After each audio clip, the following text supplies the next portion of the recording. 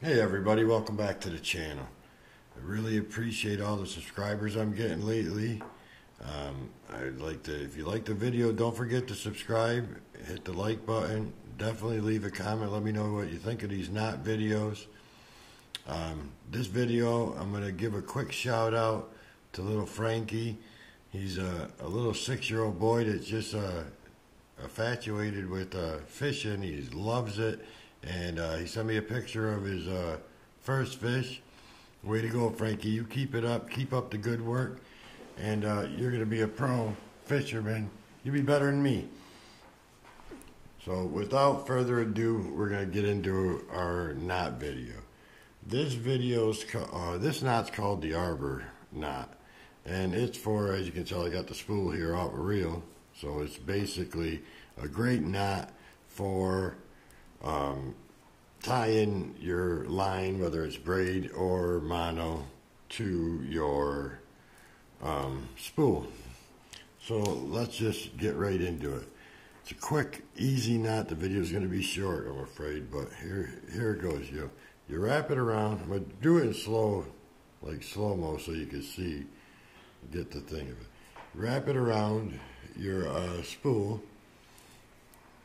Then you're going to go with this tag end, you're going to go underneath your line.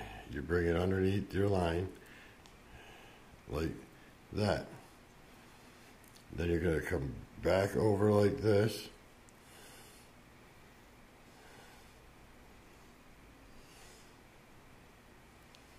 See how you went over both of them?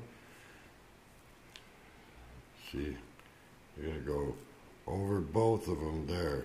And then you're going to come back up through, bring it back under, and then back up through that one, and then pull your tag. As you can see, that's what you'll end up with. Okay, now you pull that, and then with this one, with the tag end, now if you tighten this out now, this little tag end will pull out. So what you do here is you just do a quick little knot on the end of this. What you'll do is you'll wrap it over the top of your tag end. Let's get this line out of our way. Wrap it over like that, and just go back up, under, and through. Quick little knot. Nothing to it. Tie it like that. Now, when you pull on your line, see, that'll go all the way in. And then you just go like that. I normally cut that little piece off the end there. Cut your little tag end off right there before I pull it in, actually. And then when you just start reeling in, and that thing will just wrap right around there. I mean, you don't really even need to cut the tag off, as you can see. Now, don't forget that I'm using some twine so you can see what is going on, because with the fishing line, this camera just does not pick it up. So it's a real simple, quick knot. Let's do it one more time. We'll do it without the spool so it's easier to see. You're going to go under with your tag end. Let's make it bigger. I'll get this out of the way. Go under with your tag end, back over both of them, go back up through the middle.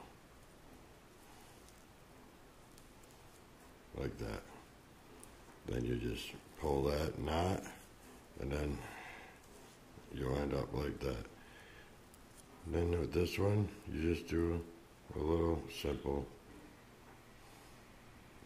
knot. Don't have to be nothing special. See? Just a little knot. Why is it twisting like that? Here, let's do it like that. A little knot. Pull that tight. And then when you tighten this down, we'll use my hand as the spool. Get my fat fingers in there. There we go. Use that as it goes in. See, it'll bring itself down and tighten. Then I would just trim that tag off, and then you could tighten it up as tight as you want, anywhere you want. loosen her back up. Nice quick arbor knot. Thanks for watching, everybody. Frankie, keep up the good work. And maybe I can get you out there fishing with me someday, brother. You keep up the good work, man. We're proud of you. Thanks for watching, everybody.